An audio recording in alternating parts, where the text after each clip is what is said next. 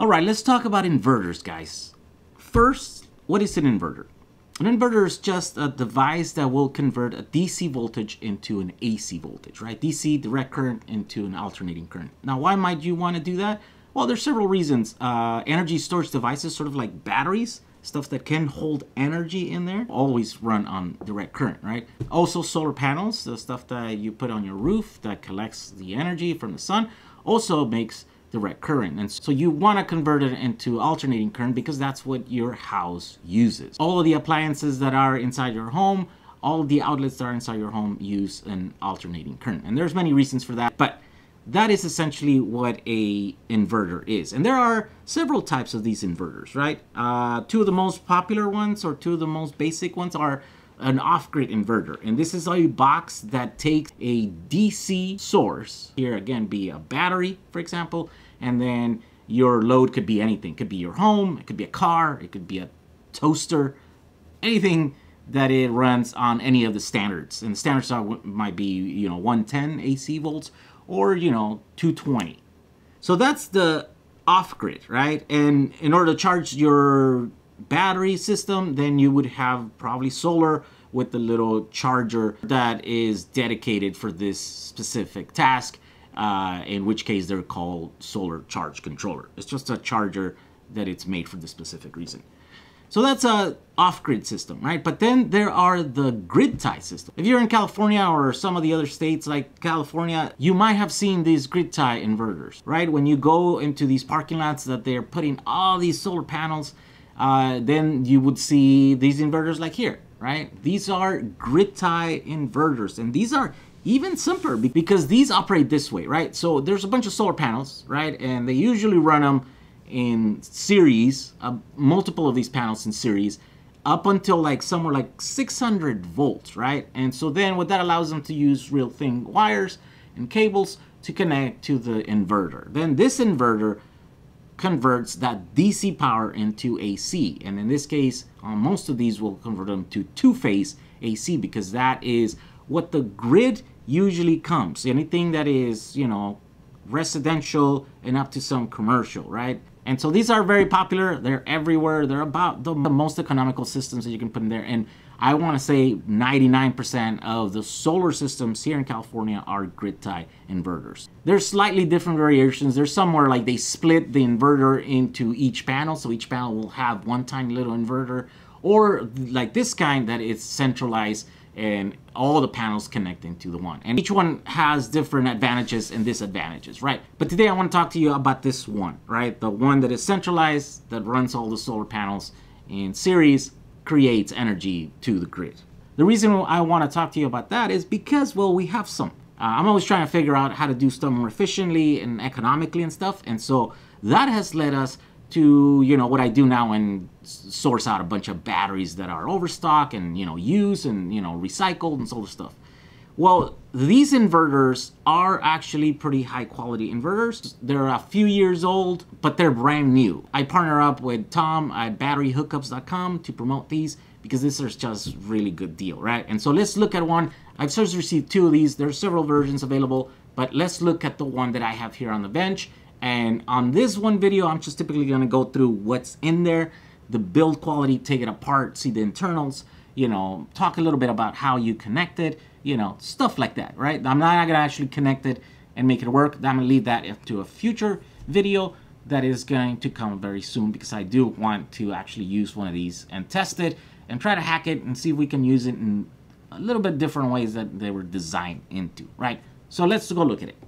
All right, here we go. This is what this one looks like. This is the Danfoss DLX 3.8 UL. The 3.8 is the rating, the kilowatt rating, right? So 3.8 kilowatt, about 3,800 watts that this one will put out, right? And so it comes in this box like this. Here's the original box. And then I took it out. So let's look at the internals. Let's see what's in there. So this is a switch that's in here, right? And you flip it and this is, turns on something in the inverter. We're gonna see what that does, but basically to take it apart, you'd have to remove the screws here. I already loosened them. And you gotta make sure that when you do this, the switch is off, or else this cover will just not come out, right? So let's take that off. Bam, look at that. Once you, and that is obviously a safety feature to prevent people from opening this thing while it's connected.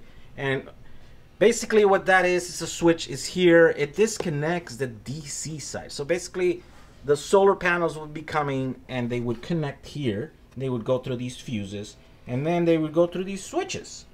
It's kind of weird switch here because it zigzags. There's like 1, 2, 3, 4, 5, 6 switches, and they use all of them, right? But they put them like in series or something. I don't know why that is, but they just do it that way. So let's just go with it, I guess. And then the solar, yeah, so the solar DC power comes in here, goes through the switch, and then it comes out here, and that's just where it goes into the inverter. On this side right here, you have the AC side, and you have your L1, L2, which is neutral, and then you have your ground. Your ground comes here, and it's got a bar, a ground, you know, bar here, or strap, or whatever they call that terminal. And then this is also grounded because the DC will have to be grounded. And of course, you can choose, I guess this is the ungrounded terminal and this is the grounded terminal, right? But they don't specify negative or positive because I guess there are different systems that will be grounded on the positive side or they will ground it on the negative. So if that's the case, you will have to swap these, right? Right now it's set for the negative to be grounded, right? Because that one's here. But if you have a system of solar panels, or for some reason you have to have it on the positive, then you would swap them, and then yeah, and then the positive would be the grounded one, and then the grounding happens through this thing here. Then you would have to switch this negative positive isolated little pin here, right? Pretty simple stuff. In order to get all the power in here, you'd have to crack, you know, some of these breakout holes here if you want the conduits to come in through the bottom, or if you through the side, or you can also come from the back. But this is pretty tough. It's got this seals. You can really tell that this thing is designed to be able to be installed outside. It's pretty hefty. Everything is weather sealed, and yeah, it should be able to survive to being outside.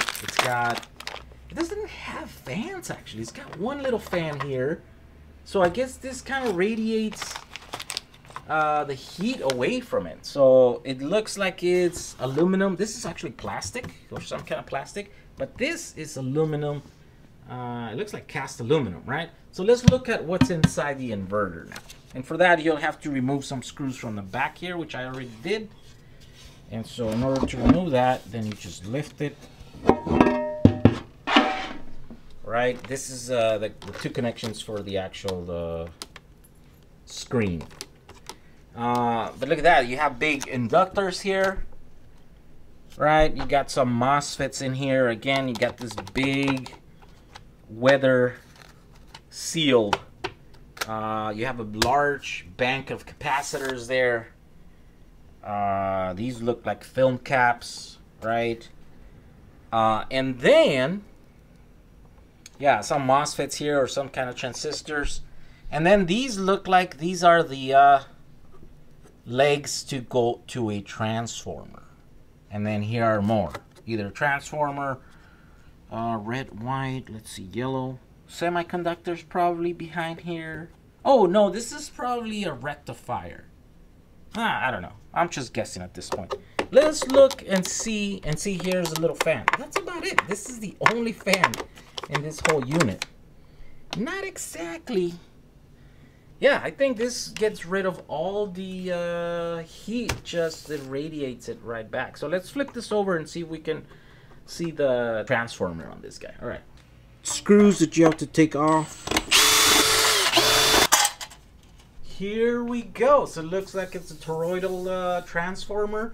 These ones are maybe some capacitors. I don't know why these would be square. This is all square. This could actually also be a transformer, a square one. We could take the screws off of here, but they're all connected from the inside, and I don't know. It's just not that interesting. They're basically potted in here, right? And they're basically floating. That shield is just goes on top, and then the wall goes right here. So I think this is just, yeah, they radiate heat, or they, you know, convection, or I don't know what the thing's called, but yeah, basically no fans. Big chunky cast aluminum enclosure here. Again, this is all sealed here. Yeah, this is good quality stuff. Yeah. All right, so this inverter looks legit physically, right? It seems like it's a high quality piece of product. Now let's look at the company. I've never heard of them. If you look at danfoss.com, you can go in there, about Danfoss, company, history. All right, so it turns out this company's been around for 85 years. It started in September 1st, 1933. Wow, September 1st. Isn't that exactly the same day that World War II started? I don't know. Maybe I got my dates wrong. But anyways, have been in business for a long time. They have a ton of employees. Now let's look at... All right, so there are factories in Finland, France, Slovakia, Poland, Romania, China, Slovenia, and the United States. So this is, oh, and this is only on page 1 of like 6. So this is a pretty big corporation, multinational. It seems like they have a ton of employees. It seems like they're very popular, and these should be all over the world. So yeah, I think we should be good using these inverters. I think they're good quality stuff. All right, so if you go to batteryhookup.com, you'll be able to see that there are several of these. There are several versions of these, right? They have the 60 hertz versions, and then they have the 50 hertz versions. And 60 hertz are for a lot of the North American countries, and the 50 hertz are for a bunch of countries around the world, right? So depending on where you live, you'll need to choose between your 50 or 60, right? When you look at the 60, they start around 2,000 watts. Then there's a 2,900 watt, a 38, and a 44 watt inverter. And of course, that just depends on how big do you want your solar system to be. And because these are overstock, these are basically leftover from a huge multi-million-dollar contract for NATO, then we can afford to give these things for almost next to nothing, right? So even though they were like, you know, $3,000-$4,000 inverters, they start here at $350 for the 2,000 watt, and all the way to $650 for the 4,400 watt one, right? On the 50 hertz side, I think it's pretty much the same, right? There's a 29, a 3,800, 2,000. So on the 50 hertz, apparently there are 2 brands, not just the Danfoss, but there's also a D-Heel, and also starts at 2,000 watts all the way to 3,800. Yeah, so 3,800 are the ones, and the same prices, right? 450 for the 2,900, 550 for the 38. The 2,000 should be about 350. So there you go. There are some pretty awesome, very discounted grid-tied inverters. I am going to do some tests with these to see if I can use the 50 hertz on the 60 hertz, you know, American grids. I'm also going to try and see if we can run them off of batteries. There shouldn't be no reason why we couldn't. You know, the thing doesn't care where the power is coming from, if it's solar panels or batteries. So that is the plan. Stay tuned for that. Stay tuned for that future video. That should be coming up pretty soon. So I'll see you guys on the next one. Bye. Installing the Danfoss DLX inverter with integrated monitoring. Unpack the inverter from the box and then refer to the installation guide for all the details regarding the installation process.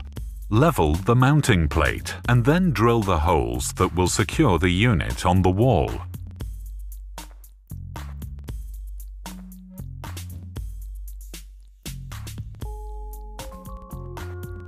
Given its lightweight and compact size, the inverter can be easily hanged by one person.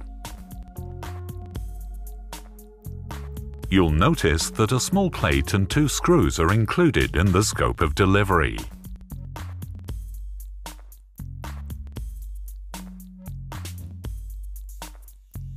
This is a locking plate that can be secured with a padlock, hence protecting the inverter against theft.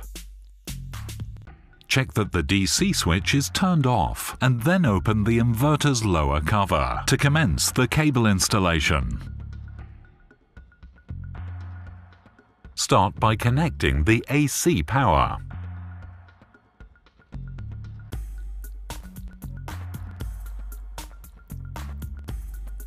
Ensure that the AC gland is properly fastened. Then connect the DC cables.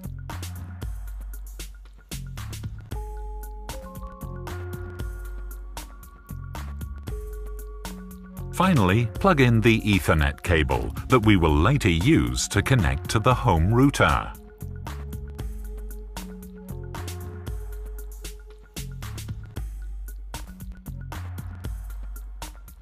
Again, make sure that the gland is fastened.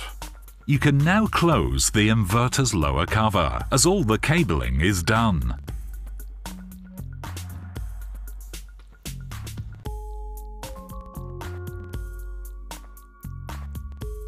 Turn on the DC switch. The inverter is now ready to run the installation wizard. Start by setting the menu language, the current date, and time. Set the master unit according to the installation. If you only have one inverter and require no data upload to a web-based monitoring portal, set this option to No. Next, choose the right grid type, corresponding to your installation. Similarly, choose the right feeding phase. And then input the power of the PV plant. In the next screen, click OK to select the right grid code, corresponding to your country.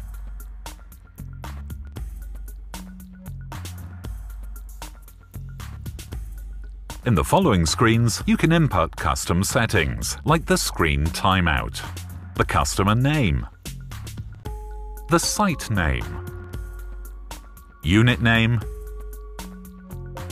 messages, and, if needed, the 4-digit owner password.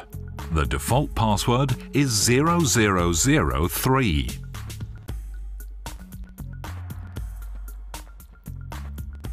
The wizard is now finished, and the DLX is installed and ready to produce power for the home. To set up the integrated monitoring, plug in the other end of the Ethernet cable in the home's router. On the inverter's screen, navigate to Setup, and then Network Setup. To change the inverter's IP address, click OK, and then enter the owner password to access this setting. The inverter prompts you that this procedure will restart the screen. Here, set all the figures in the IP address to 0. That's 12 zeros in total. Wait for the screen to restart. And you will notice that the inverter now has a new IP address that has just been assigned by the home router.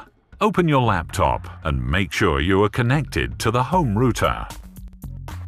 In your browser, type in the IP address of the inverter as it appears on the screen. You and your client can always use the login credentials admin and admin. You are now accessing the inverter's integrated web server, which can be used by the home user to monitor his PV system. The DLX web server offers details about the production data and the inverter status in a form that is visual, intuitive, and easy to navigate for the homeowner. The Danfoss DLX is a complete residential solution that offers hassle-free installation for you, as well as user-friendly design and integrated monitoring for your customer. For more information on our residential, commercial and large-scale solutions, please visit danfoss.com/solar.